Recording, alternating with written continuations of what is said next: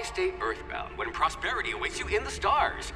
Come to Halcyon, the only colony on the edge of the frontier, owned and operated by corporations. A trip of 10 short years will feel like mere minutes, thanks to the comfort and safety of your very own hibernation chamber. You'll wake up in a perfect society designed to maximize your productivity with guaranteed full employment. With only a minor term of service, you will become the master of your own destiny when you go out of this world to the Halcyon colony.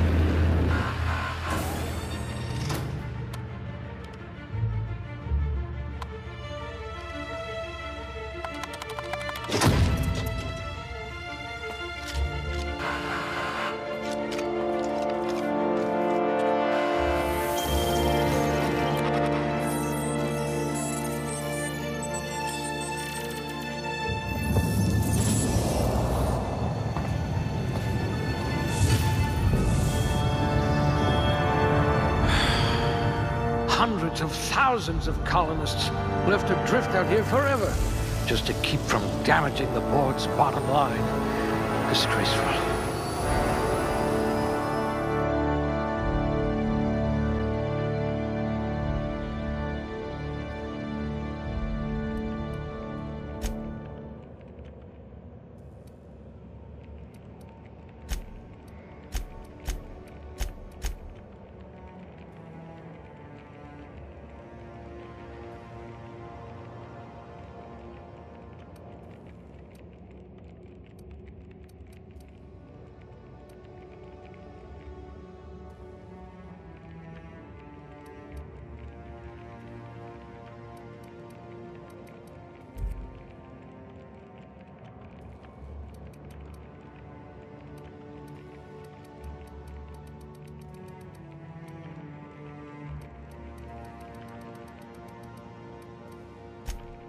A crack shot. Capital.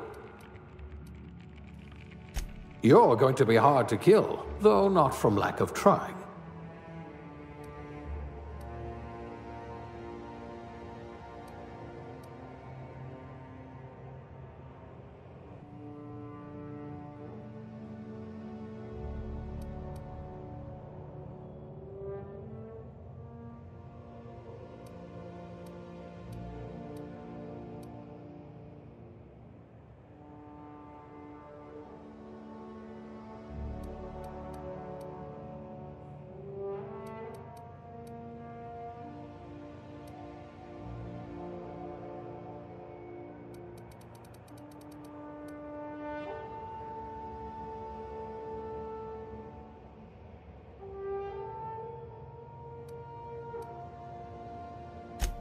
You're better off without an indenturement contract.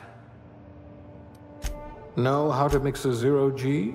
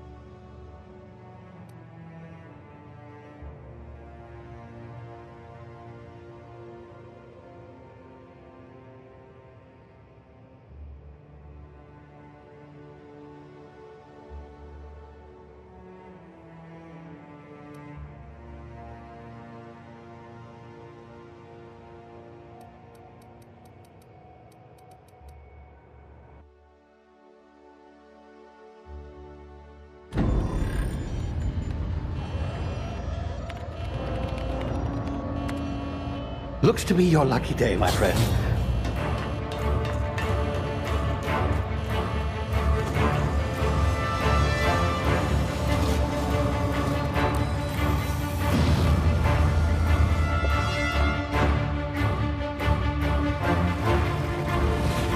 Please power down your engines and prepare to be... Not likely, bootlickers. Initiate skip jump.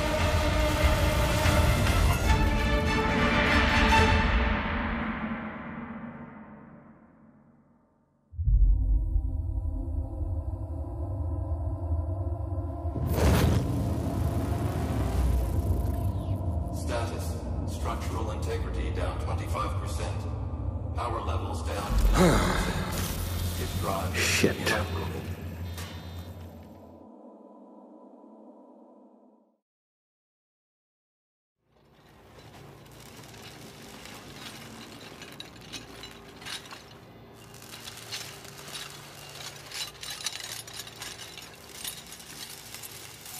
Ah, there you are.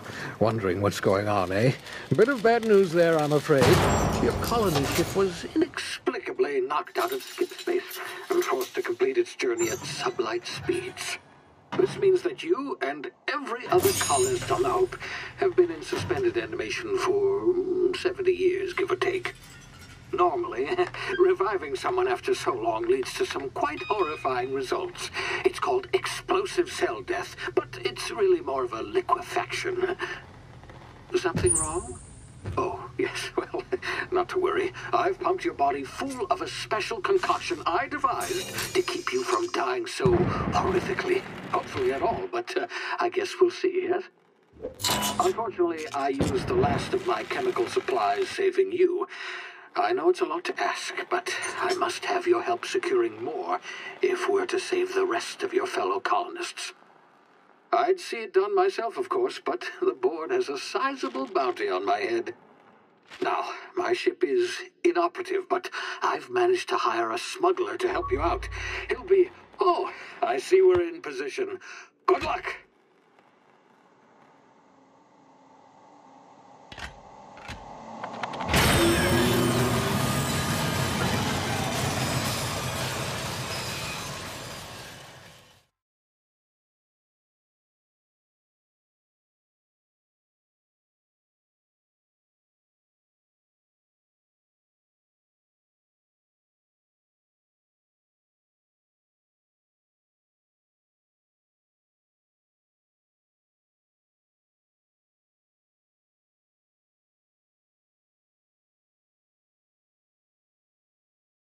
Can you hear me? Is this thing working? Ah, there you are. Now, where were we? Oh, yes, the smuggler. His name is Hawthorne, and he should be waiting for you at the landing site. He's to be your chauffeur, so to speak. Not to worry, I'm told he's a specialist. Dashing gunslinger, one-of-a-kind ship, that sort of thing. You'll like him, I'm sure. I've also outfitted you with a simple wireless monitor, so I can track your progress. I'll check in with you as soon as you land. Good luck. All the colonists are counting on you.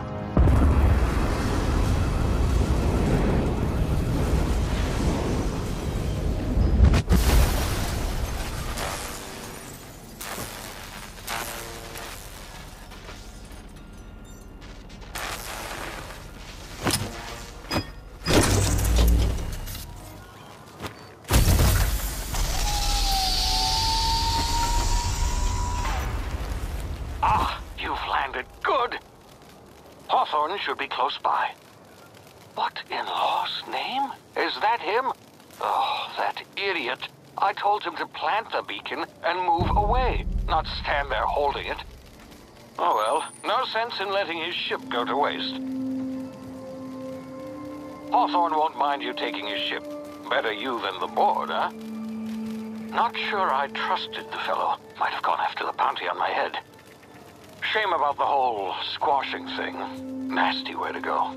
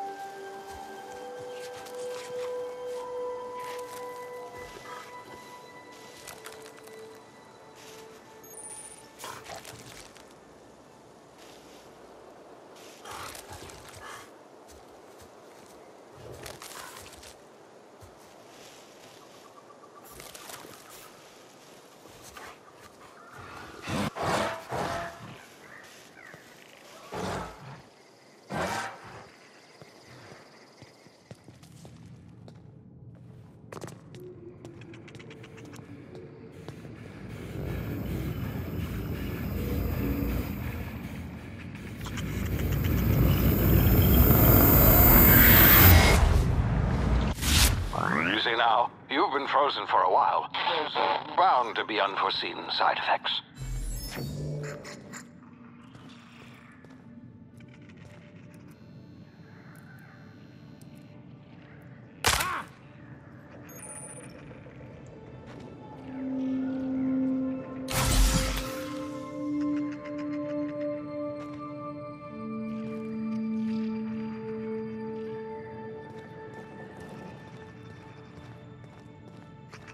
Hey, you, come here.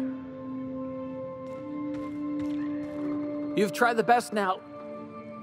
Now try the rest. Spacer's choice. Oh, law, that stings.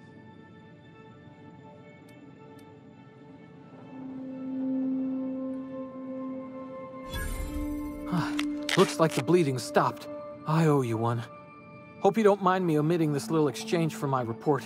Spacer's choice doesn't like us accepting outside help.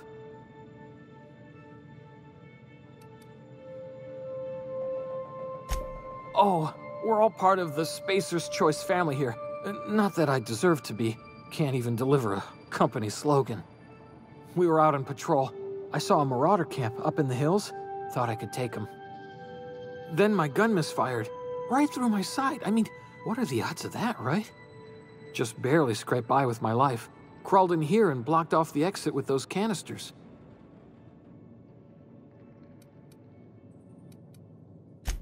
Gibbering, flesh-eating, law-breaking, unemployed lunatics with guns. Some hullhead grounded their spacecraft out in the open. That's a real good way to attract marauders. See those canisters by the entrance? Marauders come sniffing around in here, and I can take them all out with a single shot. Not bad, huh?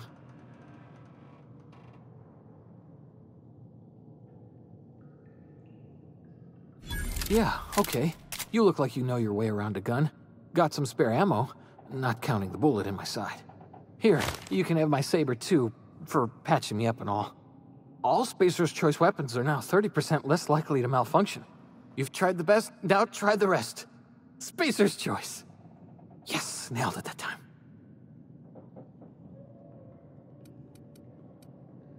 You hit your head or something? You're in Emerald Vale. We're a Spacer's Choice community. Edgewater's a little ways down. Prettiest place in the Vale. Be sure to stop by a provisioner's for a can of our famous salt tuna. The Hope? Is that some sort of fancy new drug? Are you with Auntie Cleo or something? Don't take this the wrong way or nothing, but I'm not allowed to fraternize with Cleo workers. Company policy.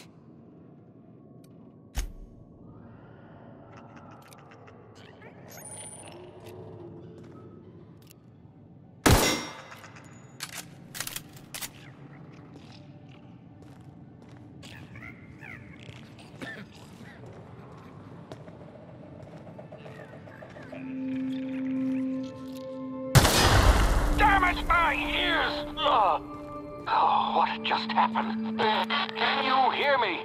What in the hell? This...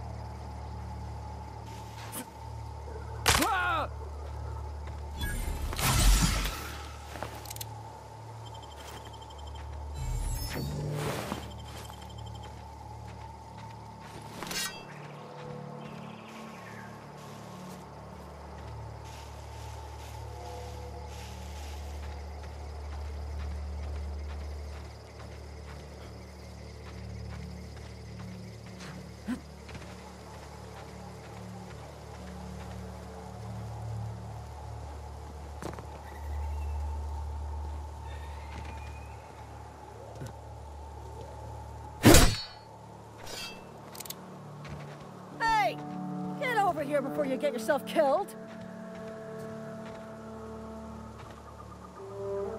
Don't know where you came from, stranger, but you best keep your head down. There's marauders hereabouts, and worse, landing violators. Gall on that rung leech. Landing in the Vale without using an official Spacer's Choice landing pad. I'd slap him with a fine if it weren't for all these marauders shambling about.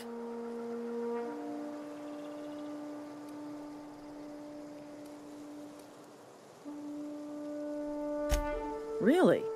How is he?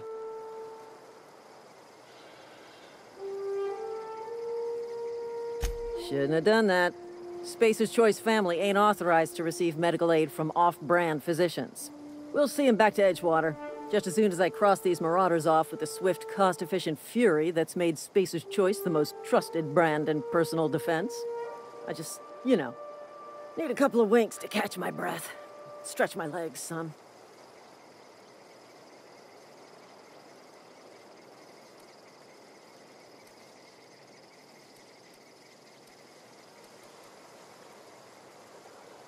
Well, sometimes. Management's real good at cost-benefit analysis. But, seeing as I'm the acting manager in this situation, you know what? You're right. It's time we cross those marauders off, find whoever owns that ship, and file a full report. Then it's gonna be fucking laminated. Here we go.